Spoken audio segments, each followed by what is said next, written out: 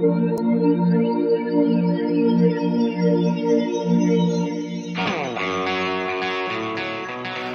episode of In the Trenches is brought to you by System 12 Guitar Method. Sign up today at ryanroxie.com.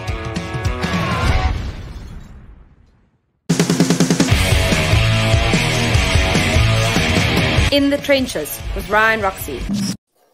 Hello, and welcome to another live stream episode of In the Trenches. I'm your host, Ryan Roxie. Come on in, everybody. Get into the chat right now, the live chat. If you're watching this on a delay, thank you very much. We appreciate you listening. We appreciate your ears. We also appreciate your eyes. That's why we want you on Ryan Roxie official YouTube channel. So if you can make your way over to the Ryan Roxie official YouTube channel, you can hit that subscribe button right now. And if you're new to us, you know the drill, folks. Just hit that subscribe button, hit the like button. It helps out the algorithm. It gets us to see more eyeballs on our videos, more eyeballs on our podcasts. And this is one of those podcasts you do not want to miss today. So it's been a while. Nice to see you. I am back after a nice long leg of touring with Alice Cooper. We're going back out for a few more shows to end out the touring cycle, but I thought I could sneak an episode in right now. And today is one of those episodes that I've been looking forward for a long time. You ready to dive in the trenches? I am too. So again, Ryan Roxie YouTube channel. You get it on the live chat. I appreciate every single one of you that's in the live chat right now. Put up your comments. We'll put them up. If the conversation goes in that direction, it goes in that direction. But I'm ready to go. Hope you are too. Okay. Our guest today exemplifies working musician. Whether it's in front of the studio glass, behind the mixing board, in the writer's room, or on stage with some of rock's most iconic. He's been there. He's done that. I was lucky enough to work with him back in the day, recording guitars for his first solo album called Inhale.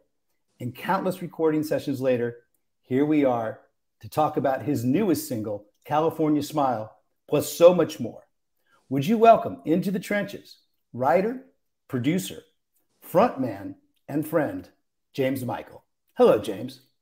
What's up, Ryan? How are you? Can you believe I wrote that intro in like 3 minutes right before we started the pod? It was brilliant. Brilliant intro, nicely done. And it's just great to see you, man. I love the fact that that really my professional career started with you many, many years ago. I as you were just mentioning, I'd signed a record deal and put out my first solo record back in, I think it was 99. And you were the guitar player on that record because of our mutual friend, Michael Pavlik. Yes. Michael Pavlik was, just to give some people a little bit of a backstory, he was the first drummer that I ever played music with. We grew up in Northern California. In fact, this is so much going back to get forward. I think we need some animation for it. What do you say, Vic? We have to start with that. That's great.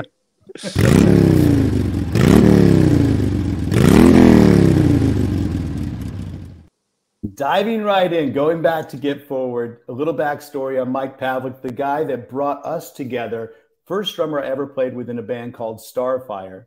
And you brought him into your project, and you had a few projects in the Bay Area, right? Yeah. I remember was it Lost Americans? We had a band called Americans. The Last Americans, which was kind of a like a Black Crowes style heavy rock band. And yeah, Michael was my drummer for a lot of different projects that we did, and for a long period of time was my brother-in-law. So right. It was a family affair for quite some time. But yeah, I remember. Because at the time you were already doing some really cool things in the music industry, and I was just kind of starting to dip my toe in the industry with this record deal, and I was just so thrilled that you came and put your imprint all over that record, because what I was trying to do all of the instruments myself and just kind of build it up the way I do it now, but I just didn't have the guitar skills that I needed to create that album the way I wanted it to sound. And the thing I always loved about the way that you played is that as soon as you picked up a guitar and started playing, whatever it was you were playing, it sounded like the radio to me. It just always, that I've always thought of when I think of your sound, your tone, and every guitar player has their own specific tone, but you just always exemplified that radio sound. And that's what I was so thrilled to have you all over that record, because you exemplified a Radiohead sound as well, because I know that it was right around the time of the Bends, and we were definitely digging on Radiohead. So there was a lot of vibrato guitar. I remember the parts that we were doing, and the thing that it was in Alameda. I believe that's where you had your home studio. The thing that you were so early on, which is, obviously has helped you out throughout your entire career, is that this little program called Pro Tools, and you were like mastering it at such an early stage. You were one of those early guys that just really got in. I don't know, would you read the manual?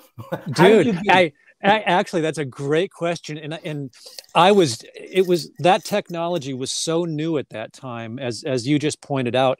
And I remember I had a session in that same studio, in my little home studio in Alameda, probably only a couple of months before I worked with you.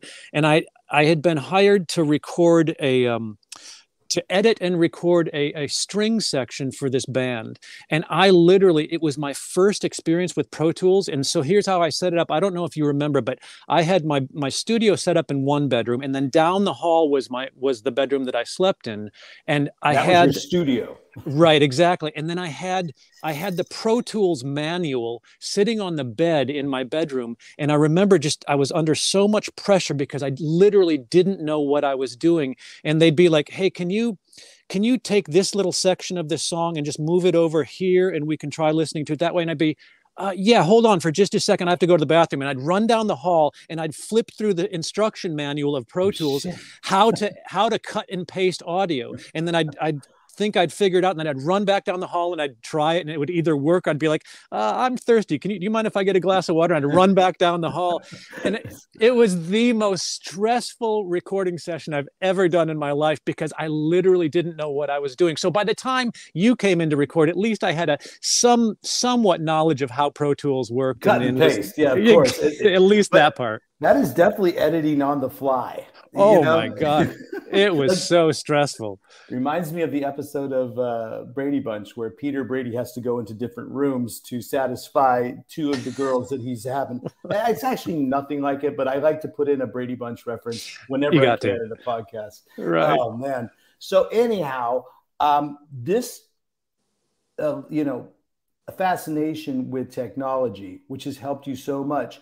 What got you into the fascination with music? Because I never asked you where you grew up in. Were you a Bay Area guy as well, or no? There you go. You had the look Beatles at haircut. that! Look at that rock star right there. My goodness. When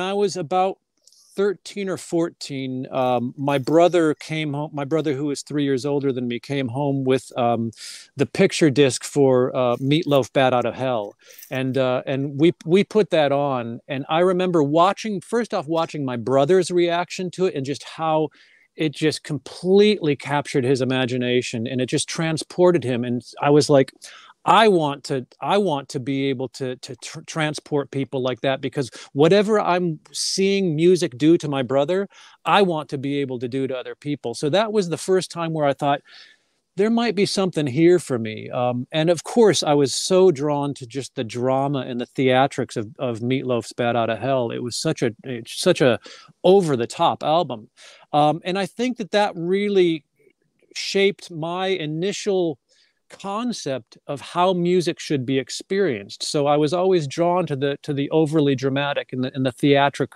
part of it. So and then all those years later comes full circle. You end up working with Meatloaf. You end up producing.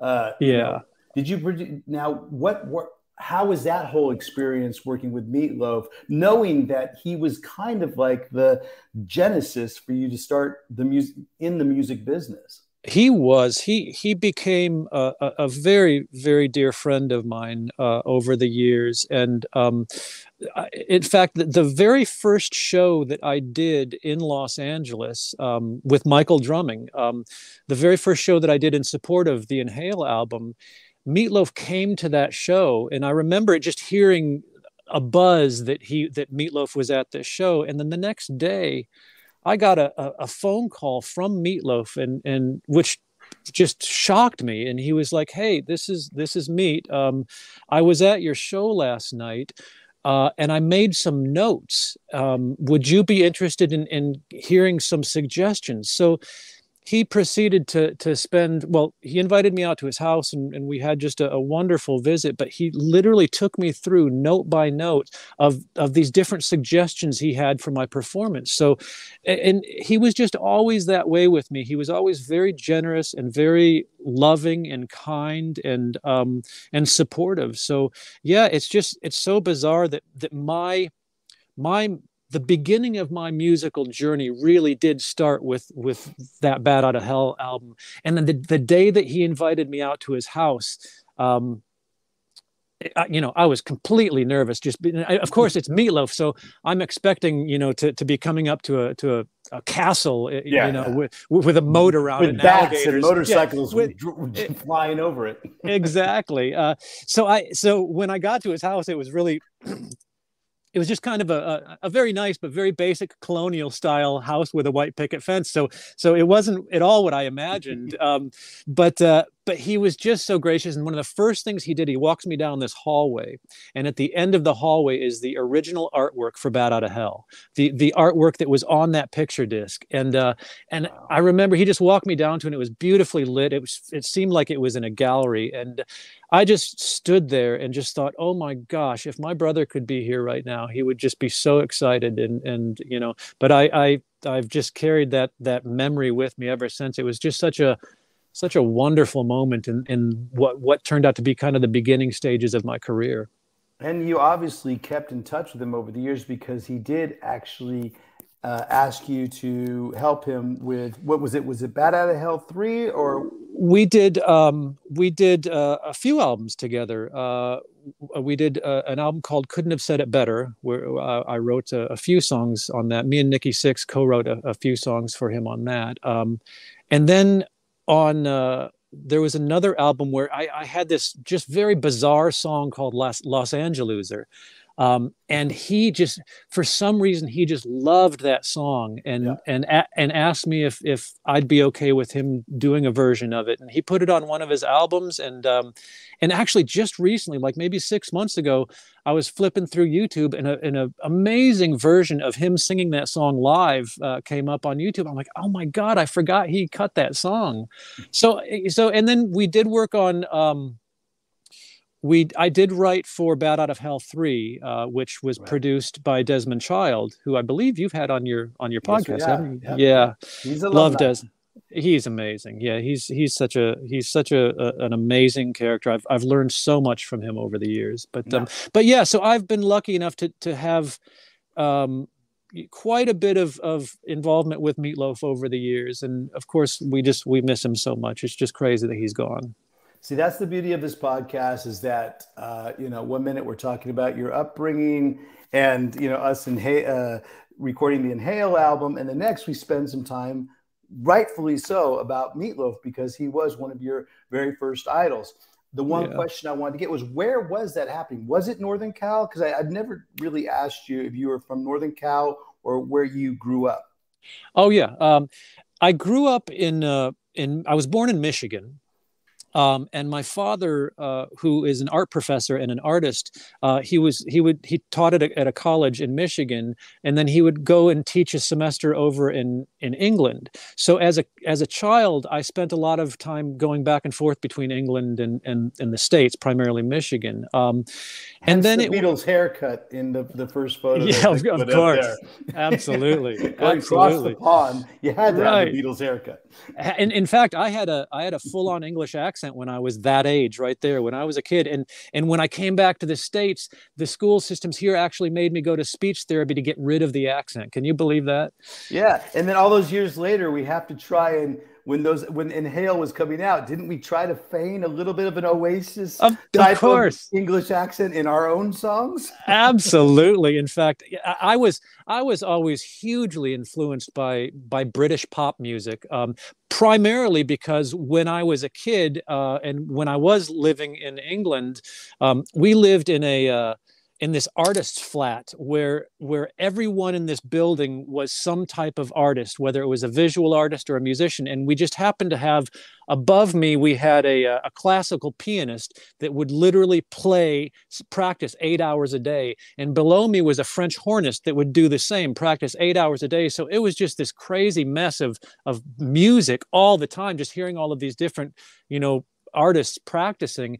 And then I had this little AM FM style radio that I would just turn up as loud as I could just to drown out all of the noise going on around me. And that's where I was introduced to Gary Newman and the Tubeway Army and Joe Jackson and all of these artists that were so popular on British pop radio at the time. So that's really where I started developing my taste for music, and I think also developing my taste for production, because I was when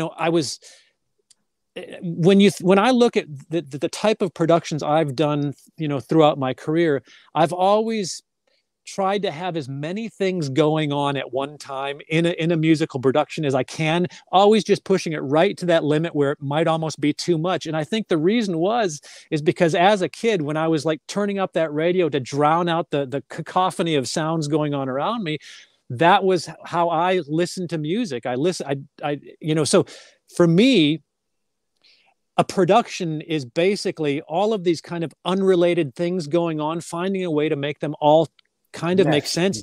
Yeah. And then down the center of it is this pop song that's just trying to escape somehow, that's just trying to find its way through the mess of noise. That's how I've always approached production and mixing, is just trying to find that balance. And so it makes sense to me that's how I listened to music as a kid. It was a very crazy experience. You and me both. I mean, raised on AM radio. I tell people that AM radio, when we grew up, was a little bit different than it is today. It wasn't just sports talk. It wasn't just political talk shows. It was actual, Aerosmith next to the Bee Gees, next to the Commodores, next to Earth, Wind, and Fire. Then all of a sudden you have some Cheap Trick in there. That was for me growing up in the Bay Area with KFRC, AM radio. But what was your first instrument? Because you play so many of them. What was the first one? My first instrument was drums. And I can play drums. I do well enough to play drums for recordings that I'm doing, but you wouldn't want me as a drummer in your band. I'm not that good. And then I transitioned over to piano, and I studied classical piano for many, many years. And then from there, I started picking up the guitar, and the bass came pretty naturally to me. So, over the years, I've built out my repertoire of instruments that I can play, but I'm really only proficient on guitar and piano.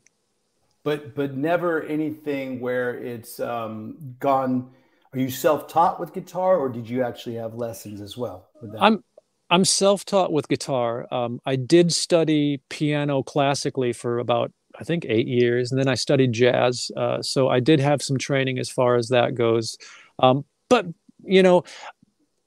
I learned how to read music as a kid, but I never got good at it because my ear was always so much stronger. My ear would tell me how to play something long before the sheet music would tell me how to play that same thing. And so that was kind of the direction that I went. So I am classically trained, but for instance, if you were to put a piece of complicated sheet music in front of me today, I'd be lost. I would not know where to begin. And do you even need a piece of, complicated sheet music these days? Because it seems like so much is about your ear training as a working musician.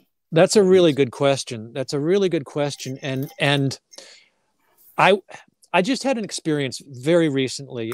My good friend and my vocal coach, Melissa Harding, was recording a demo reel with a full kind of, I think, 10-piece band. And she hired me to come in and record it for her. And so we were in this rehearsal studio, and she had a fantastic musical director, and he put together this entire band of professional sheet reading musicians. And it was one of my first experiences actually being in a room with that many musicians who had never met each other, never played together.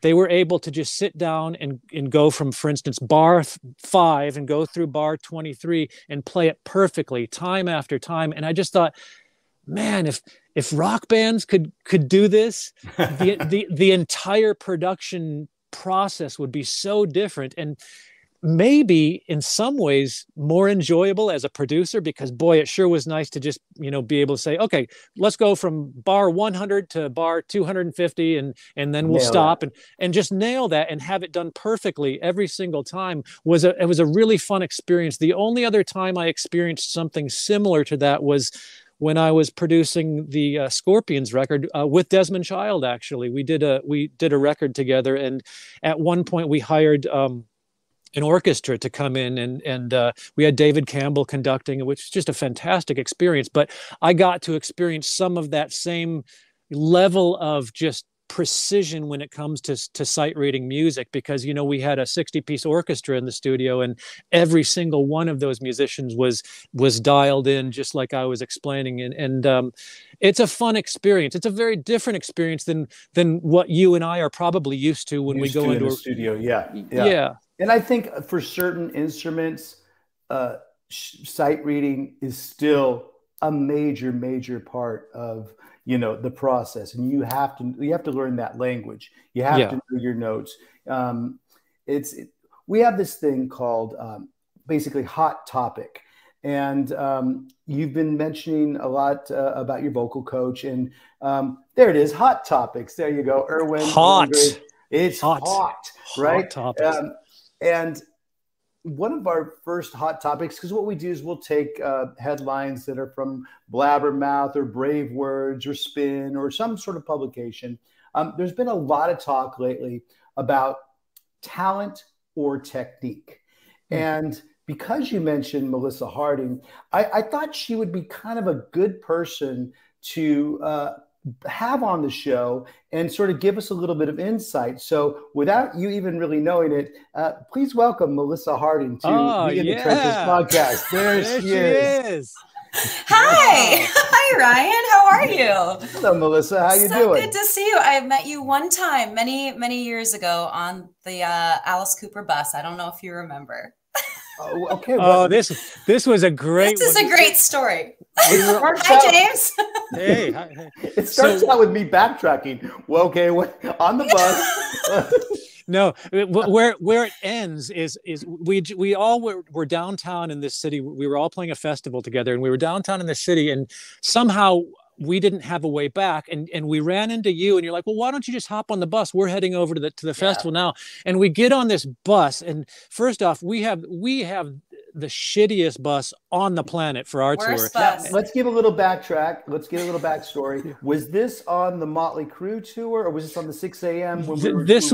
This was festivals. It was 6 a.m. doing festivals. Okay, and we were over in Europe somewhere, and I can't remember. Now it's starting to come clear. Somewhere around 2016, 17, around that era. Yep. And just for you guys know that Melissa works with James, a vocal technique, vocal coaching, but she's also toured with 6 a.m. For a lot of those years. So they've been together in the band. They're bandmates as well as teacher student. And that's right. So, when we started off, I was her teacher. I met her when I was vocal directing a children's theater group up in the Bay Area. Actually, oh my gosh, there it is. Man. That's me and Melissa right there. Yeah, it's so good. It's so good. I'm like 13, I think, in that photo. And we've known each other since I was 11 years old. So 25 years. Crazy. So I remember, so we were doing this festival. We were all, you were very, very kindly invited us to ride on your bus back to the festival. And I remember we all got on it, and you were literally like cutting apples and cheese and making hors d'oeuvres for us. You were cutting avocado. I remember you were like Definitely you were avocado. taking an avocado, and I was like, oh, this bus is amazing. Like, I want the avocado. I want to live here. Yeah. Everybody else on the bus is sick of my avocado farm because honestly, you guys know about riders, and everybody that's listening right now probably knows that, you know, about Van Halen's No Green M&Ms. Well, the one thing that I have on my rider is an avocado, but it's not like I eat an avocado every single day. So like a week into the tour, there's like, you know, 5 or 6 avocados. 2 weeks into the tour, there's about 13, you know, 3 weeks into the tour. So by the end of the tour, and you know how long avocados last, there's only a time space for them, you know, a very nice, perfect sort of time to eat. There's a very small window, a very small window for an avocado. So that I think so funny. So I don't know. The avocado, everybody else on the bus is kind of like, Roxie, can you deal with the avocado farm sometime at one point? Either eat them or just going out. So you were doing me a favor by serving avocados because I had to get rid of them somehow. We were so jealous because, like I said, we had this just absolutely awful bus. We called it the Blue Waffle, and I mean, don't Google that, folks. Yeah, I was just going to say, Google Blue Waffle. Don't do it. Don't Google it because it's traumatic. But anyway, so I remember just all of us just sitting on your bus and just kind of sinking into these super comfortable couches and just going, this is the life. This guy lives the life. Why can't we have this type of experience? And ours was just so opposite of that. I'm telling you, if you like to play golf and you like to play rock and roll and you like to play poker, if that's the trifecta of what you like to do, Alice Cooper Band is the perfect band for you. Oh, man. Hey, that's right. So you're actually a pretty accomplished golfer now, right? You know what? For me to say pretty accomplished means that I'm under 100. And that's like 90% of golfers are not. So what's your handicap?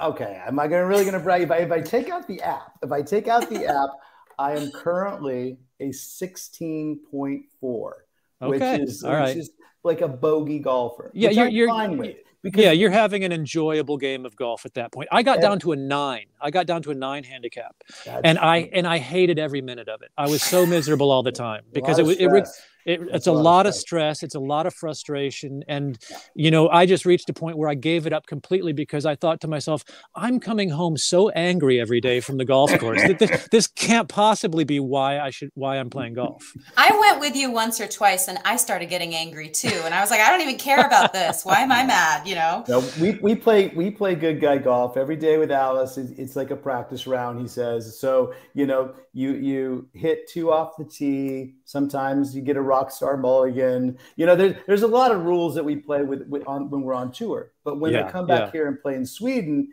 they're sticklers for the rules.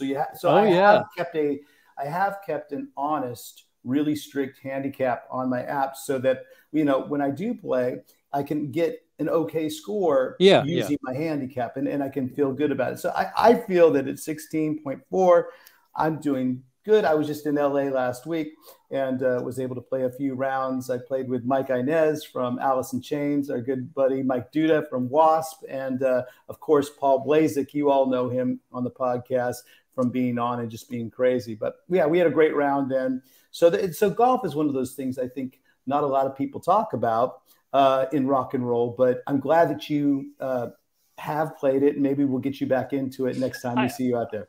I'd love to. I'd love to. I just, you know, I do miss it, and I've just started watching it again recently on TV, and I'm able to fight off those angry feelings. So who knows? Yeah, maybe at some point I'll give it a go.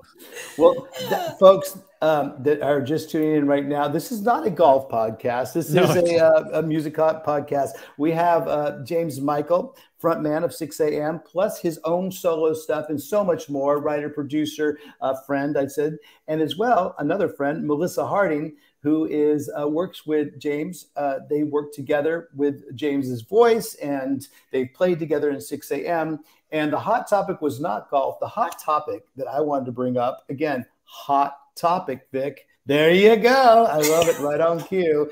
Is talent or technique. So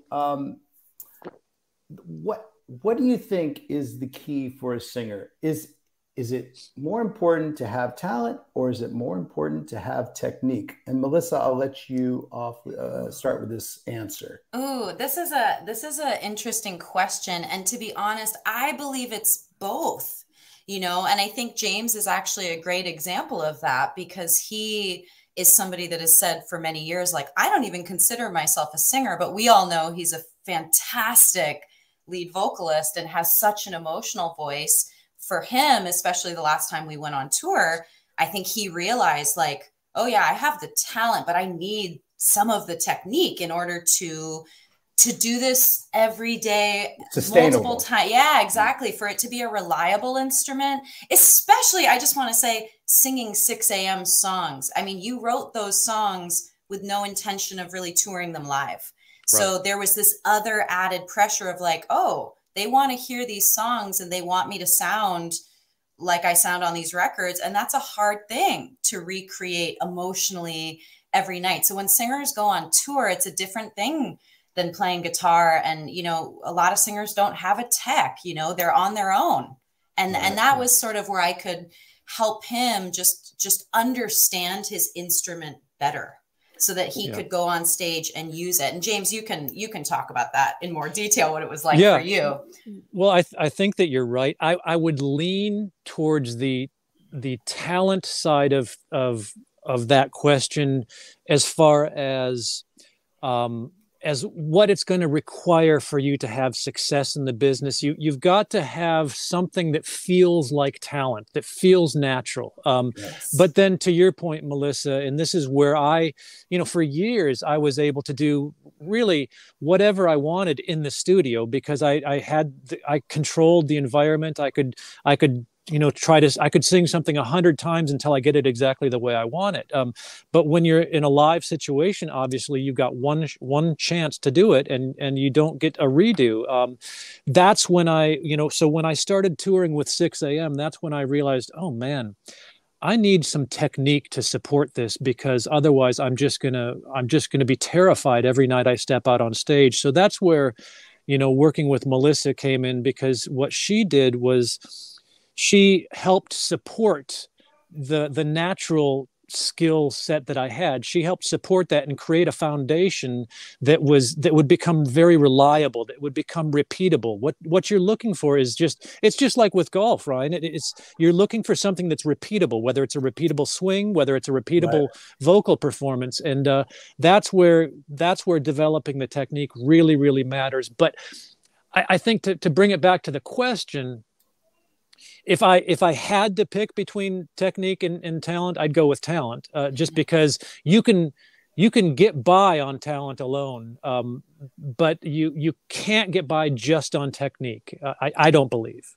And there's a lot of singers, I think, that they figure that out, because you think about it, there's so many artists out there, they've never had a voice lesson. They just started doing it. They just figured it out, I was listening to John Legend talk on a podcast recently, and he was saying, oh yeah, like in my career, I realized later, oh, I need some help, because our voices age, our bodies age. We just need to be able to take care of it. But I agree with you, James. I believe that the talent's first, it's always first. I think your point about the age is one that I am now starting to realize, okay, this really does matter.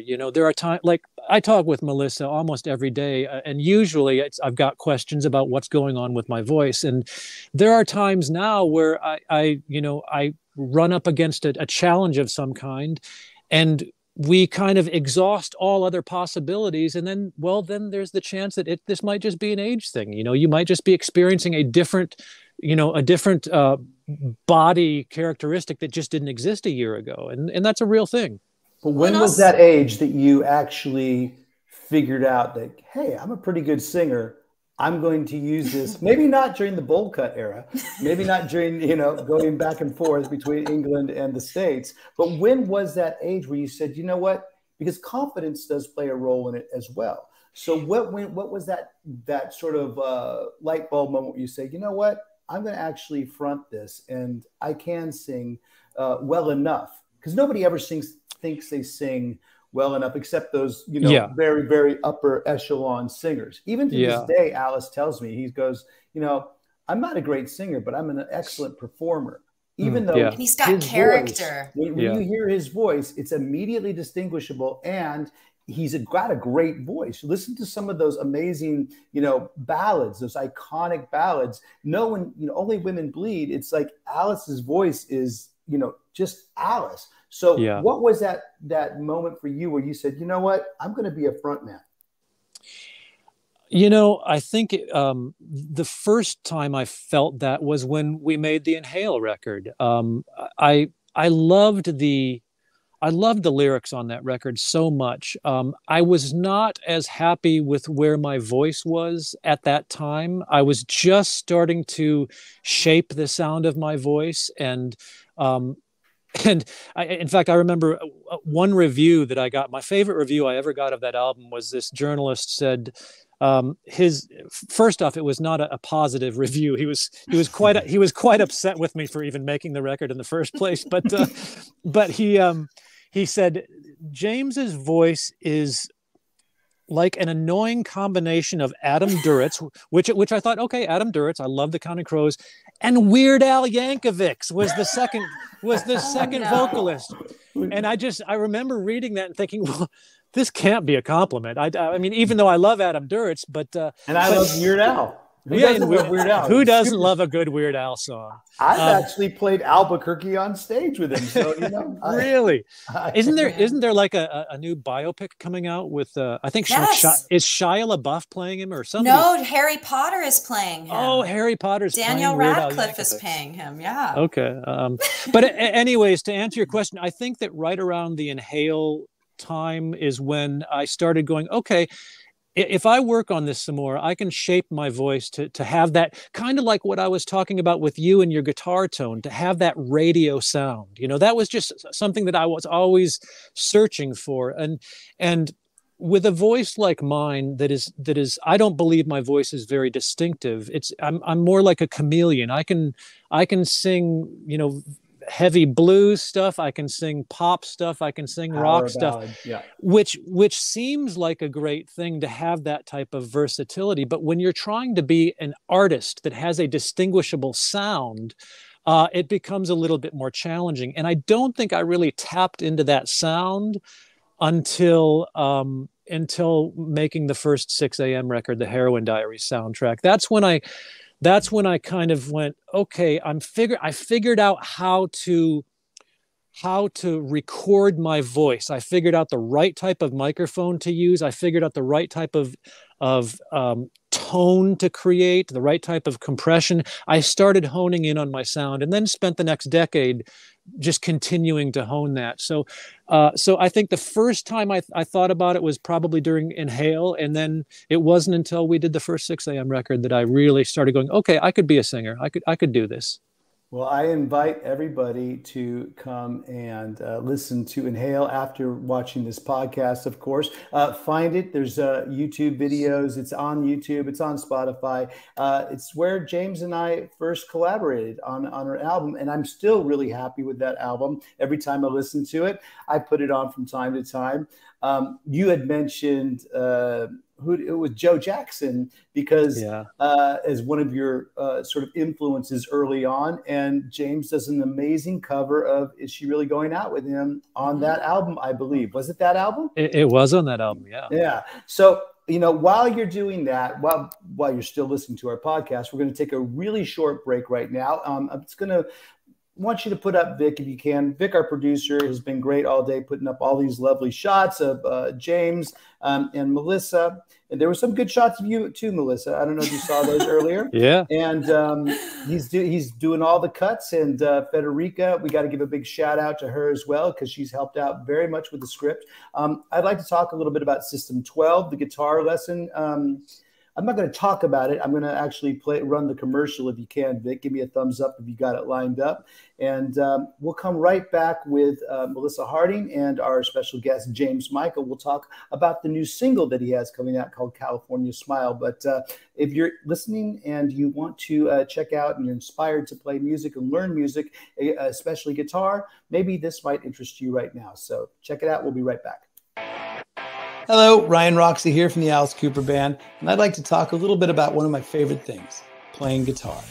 Here at the RGA headquarters, which stands for Roxie Guitar Army, by the way, we've put together a guitar learning system that will get you playing and understanding the guitar faster than any other teaching program out there. We call it the System 12 Guitar Method. It's designed to make the most out of your time, your effort, and your passion for learning guitar. By combining new school technology, old school mentoring, and the number 12, we have invented a new way to teach guitar. And over the past year, we have helped so many people who wanted to start or continue their guitar journey do exactly that. Now, we'd like to help you. There's never been a better time to start learning guitar than right now. If you think it's too hard, the System 12 makes it easy. If you think it'll take too much time, the System 12 will have you playing in 12 weeks. And if you think it's too expensive, the entire System 12 costs less than what one private guitar lesson would cost you at your local music store. Check out the official site or the links below in the description of this video to join the RGA and get started on your guitar journey with the System 12 Guitar Method. Now, let's get back into the trenches for some more rock and roll. Enjoy the show, enjoy the ride. Mwah! That's it.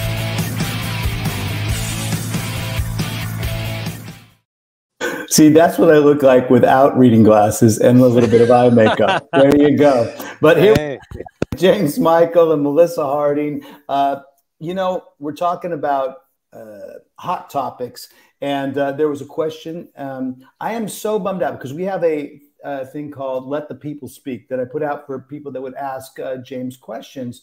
And of course, on Instagram, it disappeared before I had a chance to write down all the questions. It just disappeared. I thought you could always go back to it and refresh it and go get those questions. So there was like I said, an overwhelming amount of questions concerned one thing, which we'll talk a little bit about. But there was also one question that snuck through, and there was a question for about the typical warm-up vocal routine, because we just talked about System 12 learning guitar. Now we're talking to some vocal experts right here on the podcast.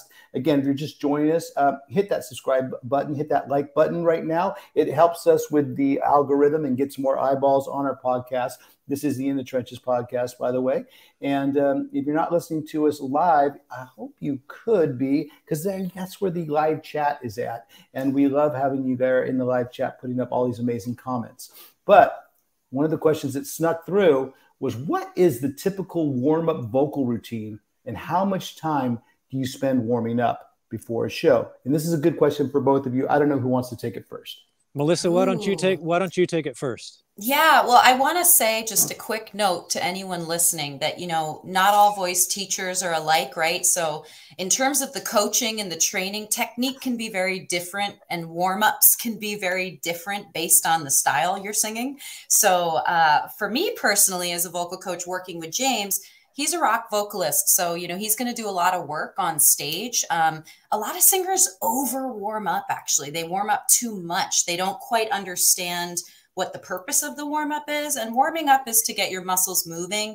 But vocalizing is actually different. Like James and I do a lot of vocalizing, which is strength training. That's not just warm ups. A lot of them are warm ups, but they're actually trying to strengthen the muscle for what he's going to go do on stage. But I would say, James, for a typical show, wouldn't you say our typical warm-up was about 15 to 20 minutes? We would take breaks in between. That's one of the main things about the voice. And this is a funny thing I always tell rock singers, but like if I was a soccer player and my voice was tired, or like my leg was hurt, would I pound on my leg, right? And singers do that to their voices. Their voices get tired, they get scared. So they start testing their voice as opposed to warming it up and actually understanding. And that was the thing James, I think, has really learned in the last decade working on it. It's like, oh, wait, I actually have to do things for this muscle so that it can go on stage and do what it needs to do. But I'd say 15 to 20 minutes. If you're going to play a 2-hour set, you should not be warming up more than 15 minutes, maybe. Yeah, I think that's right. And I think that equally as important, if not more important, is the warm down. And that's something that a lot of singers probably don't pay enough attention to, because what the warm down does is it sets you up for the next day. And that next day, when you're on tour, those days are very kind of cut and paste, repeat. You're usually doing very early morning radio shows where maybe you have a performance to do first thing in the morning, and it's tough to be in a radio station at 5:30 in the morning and have to do an acoustic vocal of a song. So warm downs are extremely important to get you set up for the next day. But, to Melissa's point, yeah, I think normally about 15 minutes. It just depends on where your voice is on that day and what challenges you're going to face. And that's how you'll kind of shape your warm up. There are days where 15 minutes just isn't going to be enough because for some reason, your vocal cords they're not feeling familiar to you yet. And you never want to step out on stage without being very familiar with where your body is, where your cords are and what they're capable of doing. So you do have to kind of customize your warm up based on what your day has been like and what your set is going to be like. But yeah, 15 minutes is a good, safe amount of time. And to her point, you don't want to go too much because then you're just exhausting yourself. Well, I'm very, very curious about this warm down because the warm down for me is usually a vodka and soda. and we sing a lot in the Alice Cooper band. So I know that's probably not a very healthy warm down. Tell us about, is it scales or is it breathing exercises or is it a combination of both? For the warm down specifically, and again, a lot of my training, just for anyone listening, my background was in classical voice and musical theater first. So I know all that technique, but rock technique's a bit different, right? Because we are singers that use tension. It's like, when Alice Cooper goes on stage, part of what makes that voice so cool is this natural way of using strength. And there's natural grit and tension. But just quickly to explain that involves your tongue and your jaw and a lot of these muscle mechanisms of the voice having to do things. So we want to let go of that stuff. If any athletes heard like lactic acid builds up in your muscles, it's true for the voice as well. So we want to let go of it. So the specific warm down that I teach and work with my singers is it involves holding the tongue. It involves disengaging the tongue and asking the vocal cords to come together in a really simple way. So James goes on stage and does all these massive songs. We want to remind the vocal cords what it was like when we were not doing massive things, when we were in rest mode. We bring it back down to center. We bring it back to neutral. So if you warm up your voice to a 3, you sing to a 10, and then you drink your vodka, right? Then you're not quite getting back to 0 for the next day. So we want to warm back down to a 5 so that when we sleep, we're kind of back to 0 for the next day. And then your voice is starting in a healthy position. That's kind of the quickest answer. That's so a really great way of explaining it.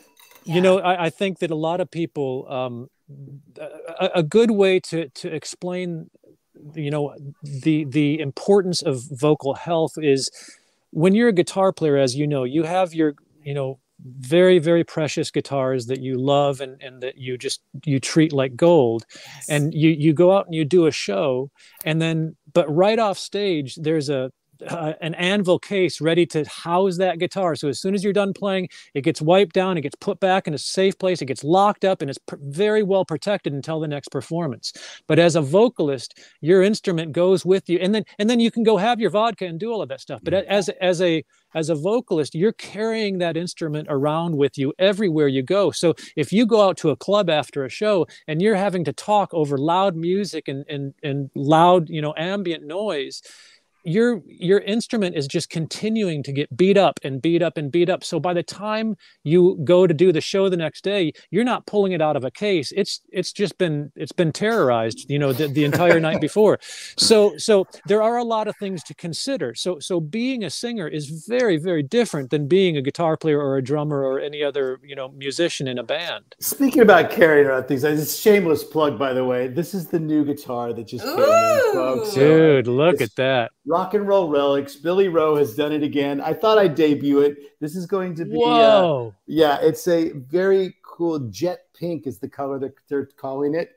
And there it is. Oh, that's the awesome. Good people over at Rock and Roll Relics. I just had to do it because you're talking about a guitar player just taking it with you. And I know. honestly, I debuted it.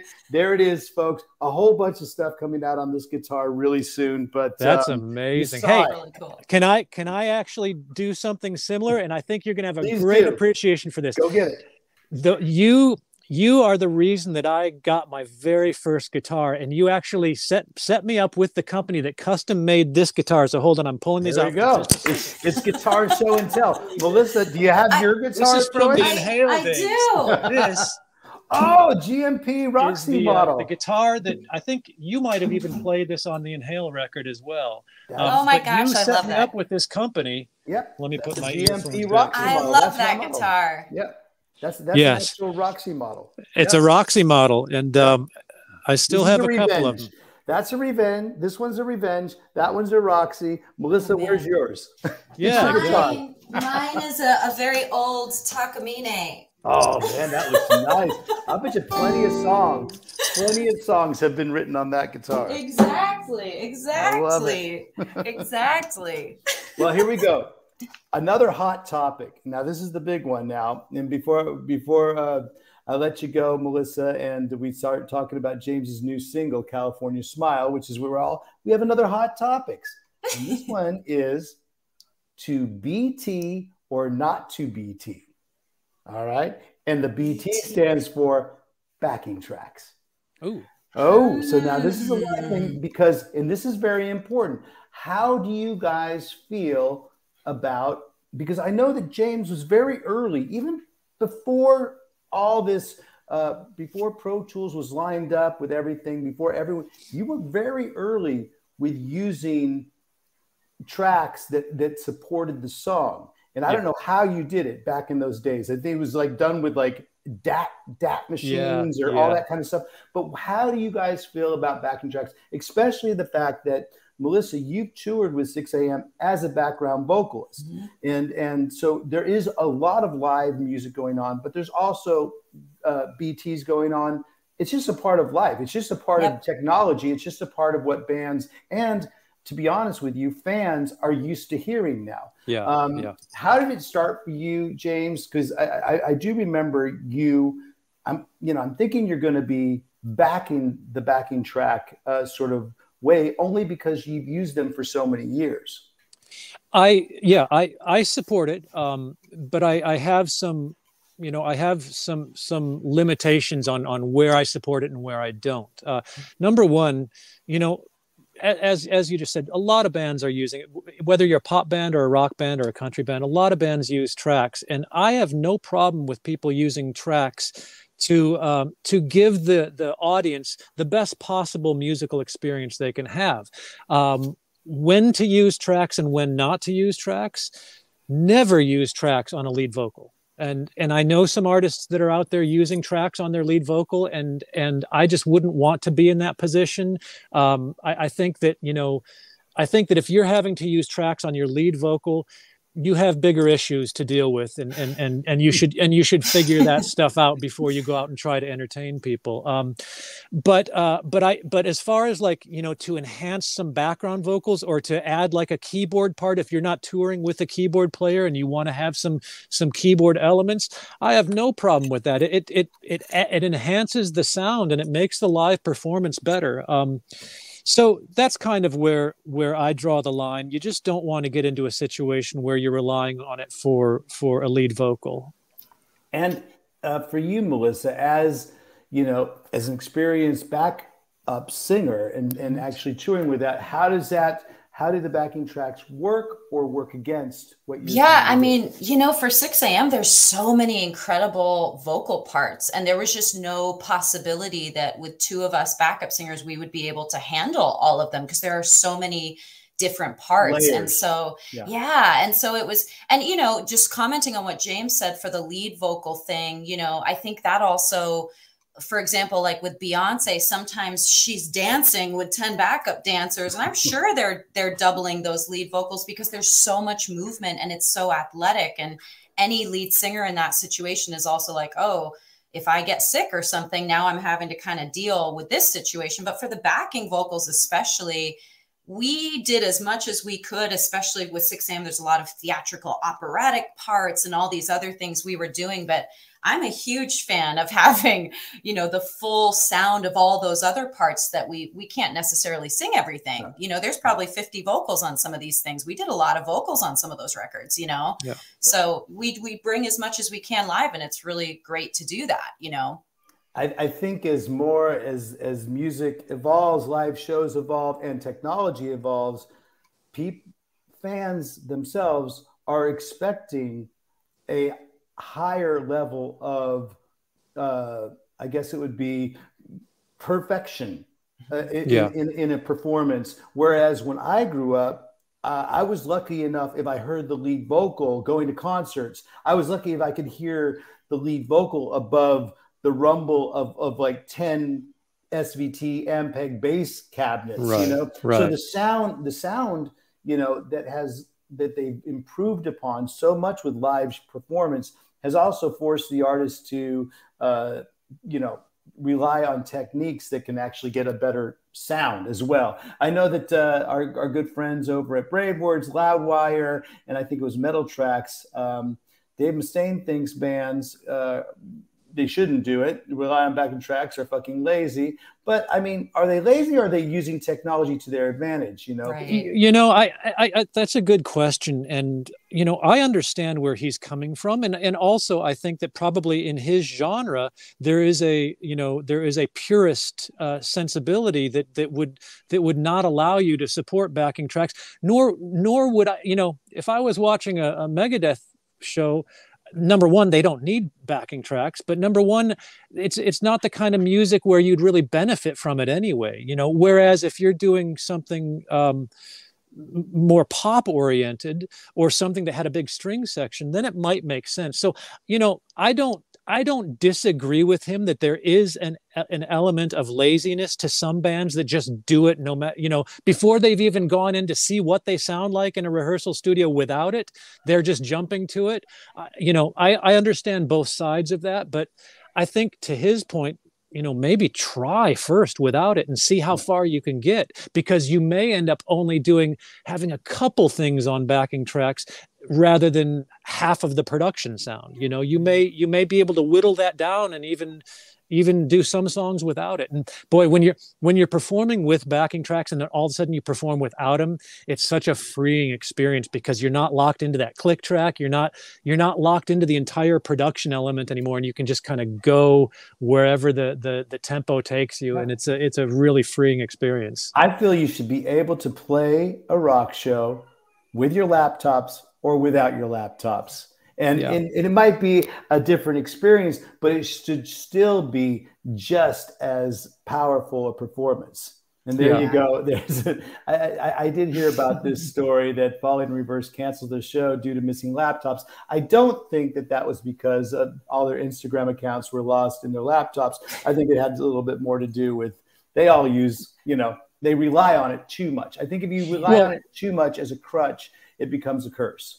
I agree with that, and you don't want to find yourself in that position. You know, we've been out on stage before where things went wrong with the backing tracks. Everybody has, and that can be really it can really set you back a bit. It can really make you want to go crawl under a rock. And singers use them because they get scared. You know, at some point, if you lose your voice on the road, I get why people add their vocals and stuff, but like James, you were adamant. He was adamant when we were on tour. I'm not doing that, you know, and that's the thing that builds strength too. You know what I mean? It's like you rely on it then, and it becomes a crutch. I will tell you this, and this is hand on my heart. Alice Cooper has the worst backing tracks of all time because none of it's real. It's all our vocals are live. We have that sort of fifth Beatle or sixth Beatle in Cheryl Cooper, who's behind the curtain sometimes singing background vocals when she's not dressed like a zombie, Mademoiselle Guillotine, or whatever the character is on that particular tour, Nurse Rosetta. But she helps out with our as another vocalist. Tommy, our guitar player, he's a great vocalist. He's able to double a lot of stuff with what Alice sings, so that they have a very powerful doubling voice. Chuck and I over on stage right are able to, we played together for so long, we harmonize. So the vocals are all covered. What we do use is a super 90s version sampler, where we need to have like a ghouly scream before Alice gets his head cut off. We need some storm, like sort of sound, some sound effects. And I honestly will tell you this. It has nothing to do with click track. It's our drum tech pressing this sampler that's, from the 1990s, 1980s. I love that. I love that. And that's, I mean, that it makes sense to do that. Of course, you got to have some special effects to, otherwise the audience is only going to be getting half the experience. So I appreciate that. And I think, I think that, I just try not to judge people that do it. People, I think that if you're just using it as a crutch, probably not a good thing. But boy, if you're just trying to give the audience the best show you can, then go for it. There you go. Great way to wrap up this whole section. Melissa Harding, I want to thank you very much for being our special secret weapon on this episode of In the Trenches. Where can people find out more about your vocal techniques and all that kind of stuff? Websites, Instagram, what's the best way to get in touch with you? You can find me. I'm melissahardingmusic.com, and I'm on Instagram at Melissa Harding Voice, and I'm always there teaching and talking about singing. So come find me. I would love to chat with you. I just want to, Ryan. I want to add to that plug a little bit because Melissa truly did change my life as far as being a vocalist. I would not have been able to have the career that I had with 6 a.m. if it wasn't for the support that she gave me vocally. We do this fun little monthly thing called the Singer's Safe Place, which you can go to Melissa's website, socials and learn about it. But it's a really cool thing where we just gather 10 or 20 singers, and we just talk. We all get on a Zoom call, and we just talk about the experience of being a singer. Sometimes it's about, like I was in the recording studio working on a song, and I couldn't figure out whether I wanted to use a falsetto or a full voice on it. So I just brought it up in the Singer Safe Place conversation. We all started talking about it and having these different ideas. And it's just a really cool place for people that are either singers themselves or interested in the singing process. So come and join us for those. It's a really interesting behind the scenes conversation. I just love it. Every time we do it, I just love the conversation. I get off of those Zoom calls just going, wow, I can't wait to do the next one. Yeah. Well, that's cool. And that's at melissahardingmusic.com? Yeah. And you can find me on Melissa Harding Voice on Instagram. I post about it. We have our Singer Safe Place this Sunday, actually. I'm so excited. Thank you so much for having me, Ryan. It's really great to see you. It's been great. Thank you so much, Melissa. Thank you very much, Ashley, for that contribution to the podcast. We really appreciate you having on, and we'll probably have you on again sometime. Please, I would love it. I would love it. We'll see you, Melissa. Have a good one. There she goes. Well, that was cool. Thanks for bringing her on. Yeah, She's awesome. You guys talk every day, and you did not know she was coming on. I did not know. That's awesome. That's awesome. We got to thank our production team for putting it all together.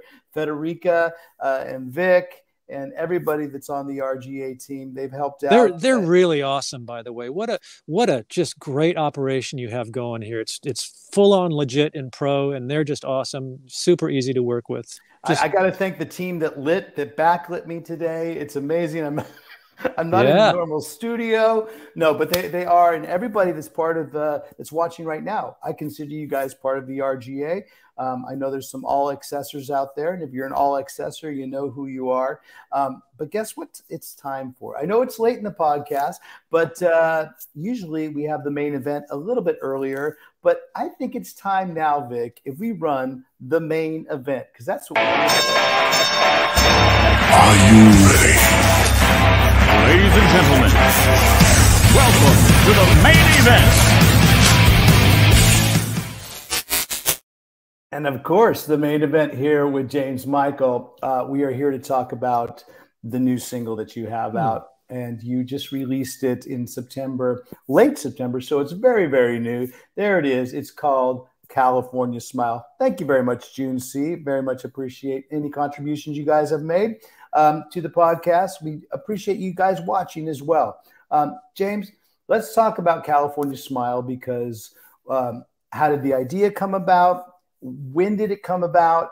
And what's happening with the new single? Yeah, well, thanks. It's I've just been having a blast. About 6 or 8 months ago, I decided to, backing up a little bit, really from about 2017 on, I really withdrew from music. I did very few projects. 6 a.m. was on hiatus, and I spent very little time in the recording studio. And then just about 6 or 8 months ago, I started really getting the urge to get back in the studio and start creating again. And I knew that I wanted to kind of control the next phase of my career, or whatever my legacy may be, whatever music, we're all creating music that we're going to leave behind once we go. And I started realizing the importance for me of shaping that a little bit more, of being in control of what music is out there and what music that I'm remembered by. And that really inspired me to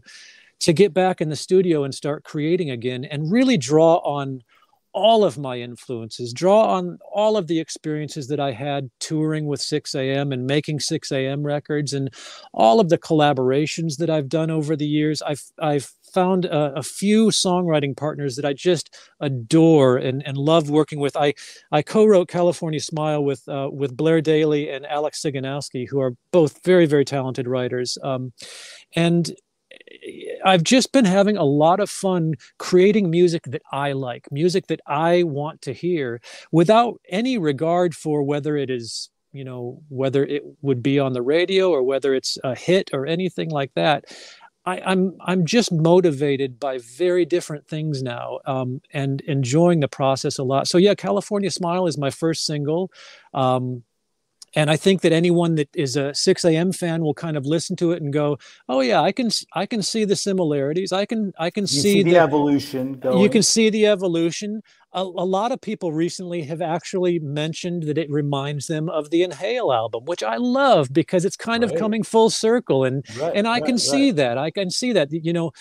We talked about it earlier, but I've always had what I consider a British pop or a European pop influence to the type of music that I write and produce. I think that that's what gave 6 a.m. kind of a unique sound. I feel like a lot of 6 a.m. choruses are very European in their sensibility. And I don't know how to really put my finger on it, other than I feel that there's just always been that pop influence that I had as a young kid listening to that AM radio in London, International flair. Yeah, because I remember there was some talk of retirement at one point, and you had said, you know what, maybe I'm stepping back, but I'm glad to see that you dove forward to make this single.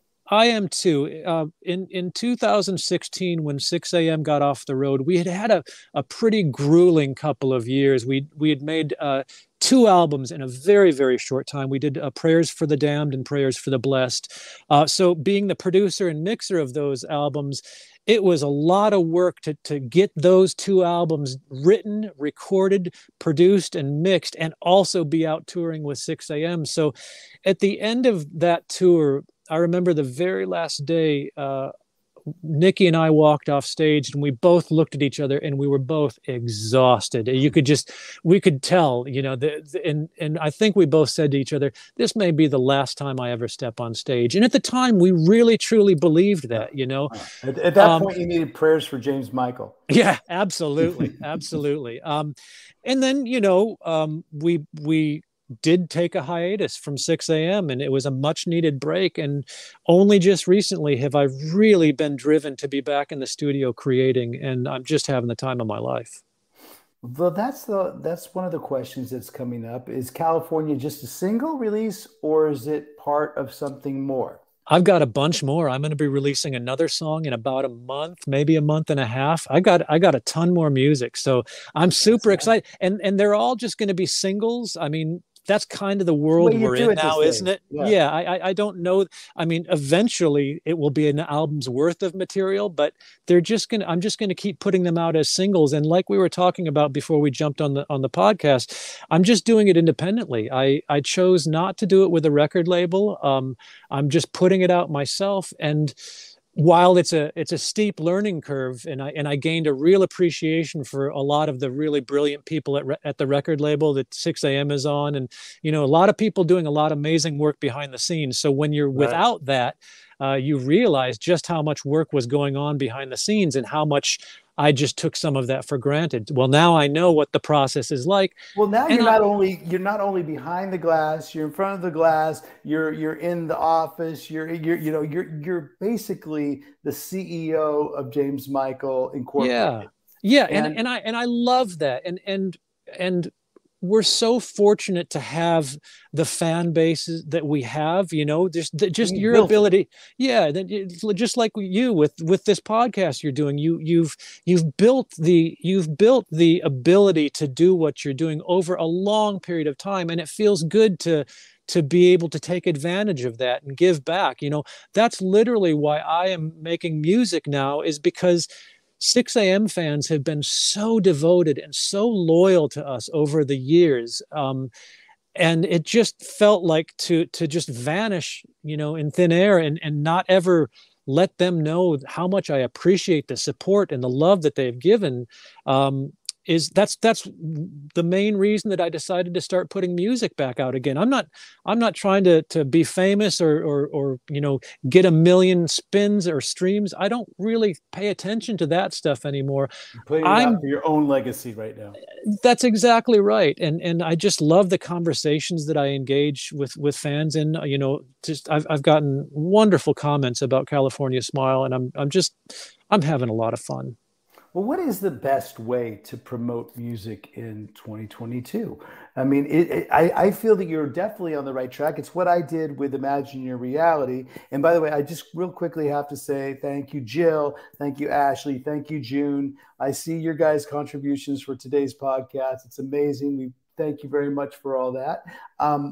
But yeah, I think singles that turn into an album. If you can release, because that's what the way they did it way back in the day, the days when, with the Beatles haircut and everything, it was singles became albums. And that's right. Perhaps California Smile, 9 singles later could be some sort of album. Well, that's right. And I think that, a friend of mine said, and he's really right about this. We're no longer in the entertainment industry or the music business. We're in the attention business. We are doing whatever we can to capture people's attention just for a short period of time, whether it's 3.5 minutes for a song or whether it's an hour or so for a podcast. We're just trying to get people's attention.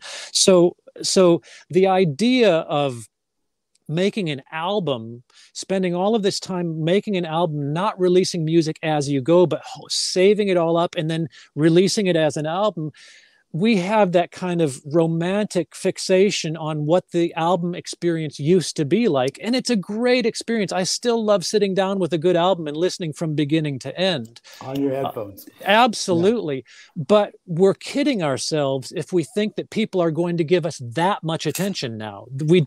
People don't have that much time in their day to give us that amount of attention. So I don't really have the desire to create albums anymore, because it would be in vain. You're never going to be able to control what that listening experience is like for somebody, no matter how much you'd like to. So I'm perfectly happy just putting out music and letting people discover it when they discover it and share it when they share it. That being said, we're all trying to build our profiles. I'm trying to build my. Well, you asked how to promote music nowadays. We both know that if, depending on who you ask, they're going to say, well, TikTok. TikTok is where you have to promote your music. That's where it's all happening. I understand that.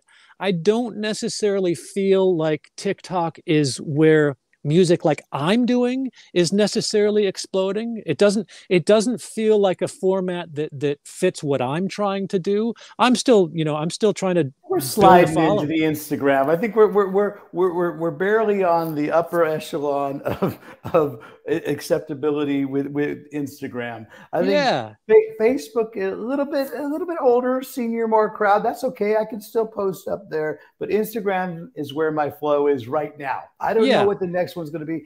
I just feel that TikTok right now, even though I have a TikTok channel, and thank you, Federica, for running it, I just feel that right now it's still a little, hey, let the kids have that. Let the kids have that. It's really true. I feel safe with Instagram because I feel like Sixx AM fans are just like-minded people.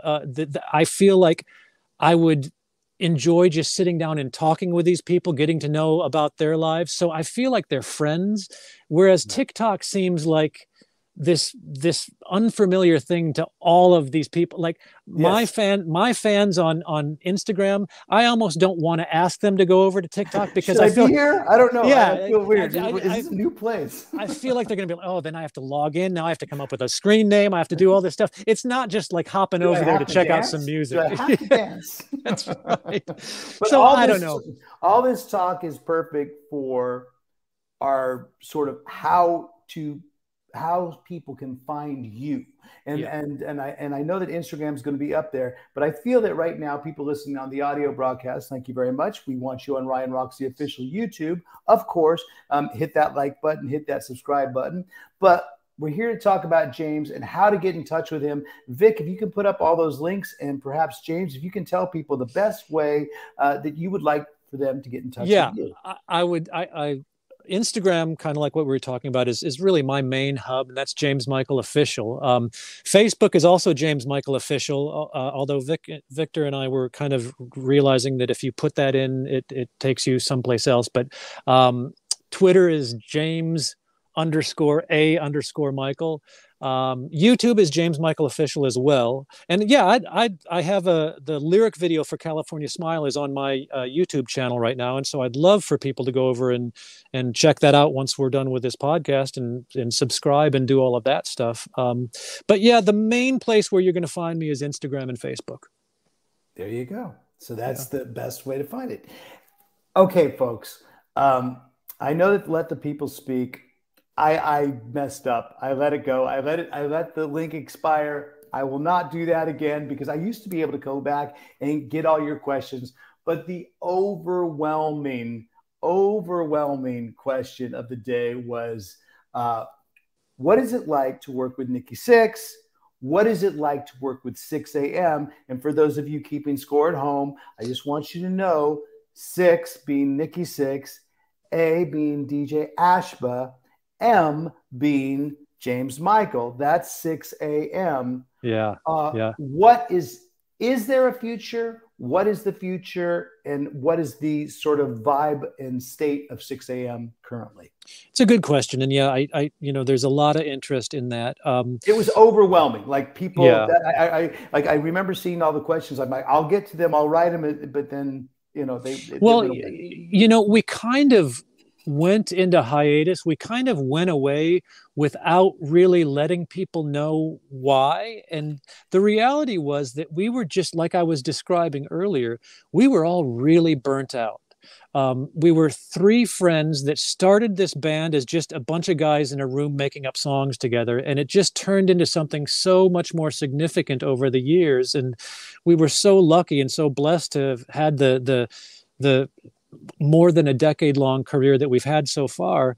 And so the best way that I can answer the questions about what is the future of Sixx AM and what's going on with them is we have no plans right now to do anything moving forward. But I do talk quite regularly with both Nikki and DJ. And we all love what Sixx AM was and became so much that, would I love to make another Sixx AM record? Absolutely. There's nothing I'd love more than getting back in the room with Nikki and DJ and the whole gang and just experiencing that. Because to answer the question, what it's like to work with Nikki and DJ, it's it's that chemistry that you hope you find when you are in this music industry. You hope that you get lucky enough to meet a guy or a couple of guys that you just gel with, and that you can, that you can work with on every level, professional and personal. And that's what it's been like. I think that there were tough times. There were very, very tough times being in Sixx AM because we're three very, very opinionated people. But 99% of the time, those strong opinions are also what became the strong support group for one another. When I, as the producer of the albums, would just reach a point where I didn't know what the next right move was, I always had my two very, very skilled partners to lean on and to just say, hey, I need your input on this. Where should we go? And it was just always that kind of a give and take relationship. Sixx AM was always very much a democracy. We all brought ideas in. We all collaborated. We loved that process so much. We laughed our way through a decade of making music. I mean, the three of us, that's the part I looked forward to the most, is just getting the three of us in a room together, because it's just nonstop laughter. And usually what we come up with ends up being something I'm very, very proud of. So the best way to describe it is nothing on the horizon, but the door isn't shut. Yeah, I would say that all three of us would say the door is not shut. It's just with Sixx AM, we never were supposed to be a band in the first place. When we started, we were just, like I said, three guys getting together, making up songs. And then we recorded those songs, and I wasn't supposed to be the singer. We were just eventually going to find a singer to actually record, take my voice off and put somebody else's voice on. But just through circumstances, it just ended up, taking off. Becoming all that. It became a world of its own. Yeah. Yeah. And I'm just grateful for that experience. It's just been amazing. But that being said, you have a lot more new music to release in the coming months. I do. Yeah. In lieu of anything Sixx AM related moving forward, I'm still going to be creating music. And like I said, a lot of these songs that I'm putting out could very easily have been a Sixx AM song had I worked on them with Nikki and DJ. They could have very easily turned into that, which is what's so cool about the chemistry, that a song can be one way. For instance, if I were to have taken California Smile and made that a Sixx AM song, I'd love to hear just how different it would be, because those influences would have taken it in different directions. That's what's so fun about making music. So for right now, I'm just enjoying the process. Did Vic Chalfant shoot that album cover? Because he's put it up about 20 or 30 times today. I'm just wondering, or we might as well give credit. I got the double birds from Vic. I love it. Who actually shot that album cover? That is literally a selfie. That is exactly how. And again, he puts it up again. Keep on putting it up, man. Yeah, I don't even think that's necessarily a great picture of me, but I was just like, oh shit, I need some artwork. I'm uploading this single soon. I need some artwork, so I just snapped it. You're doing it yourself. There we go. There's Bentley. There's me and Bentley. I love it. Well, there's a man and his dog, and we all know how much Vic loves a man and his dog. Stanley has been sort of a cult hero of the In the Trenches podcast. It's been an amazing episode of In the Trenches podcast. We thank you, everyone that's helped out, contributed all day long. And that means you, everybody in the chat room. Thank you so much for hanging out here with James Michael. In closing, what I usually do is ask our artist and our special guest if there's some sort of creed, some sort of advice that they've gotten that's helped them in their career, or just helped them in life in general, that you could spread to our listeners. So is there anything that helps you get through the day to day, and would you like to share it? It's a pretty simple concept. And I think that it's very appropriate in the music business. My advice to people, that want to be involved in the music business is just try to be a good person. And I know that sounds kind of cheesy, but I just always feel like at the core of everything that I've done, I've tried to appreciate the personal relationships more than the business accomplishments. And I've found that the older I get and the longer that I am still a part of this music industry, that those relationships and those moments of kindness or generosity, they do come back to kind of to define your career in a way. And so I've always said, you know, there's that expression, nice guys finish last, which is probably true, but I also then follow that up by saying, but that means that nice guys last the longest. And I feel I feel like that's been the case in my career. I've just had the good fortune of meeting so many wonderful people, and just appreciating those relationships and the friendships that you forge, and always just being as genuine as possible. It's at the end of the day, it's all you have. Well, it's been a pleasure having you on, Mr. James Michael. I want to thank Melissa Harding as well for coming in and contributing as well. As all of you have been listening, it's been great that we've been able to stay in contact, stay working musicians together, collaborators. Is there any dream collaboration that you have that's still on your bucket list? Yeah, I really want to produce a Rick Springfield album. One of my favorites as well. You know that. Yeah, I love just what he exemplified about music. He was just that perfect pop rock guy. He's a great musician. I just think that he would be a fun artist to produce an album on. Hero, wasn't he? Wasn't he a working absolutely, class hero? Absolutely, yeah. I mean, or was it Working Class Dog? What was that? It was Working Class Dog, and then he had one I think called Success Hasn't Spoiled Me Yet. He made great records. He was, you know, I think that he got he didn't get the credit he deserved because he was a soap star as well.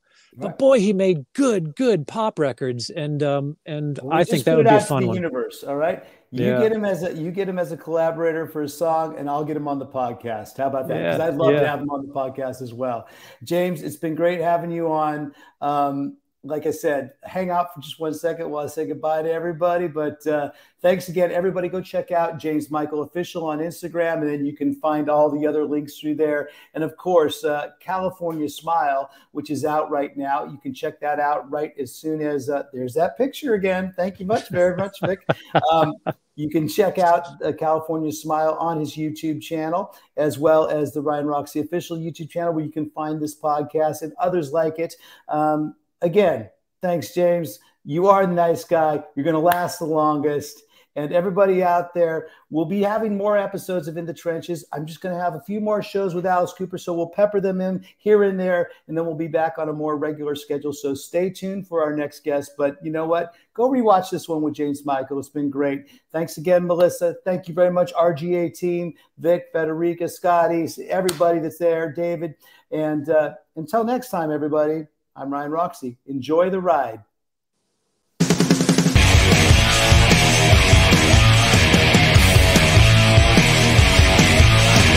the Trenches with Ryan Roxie.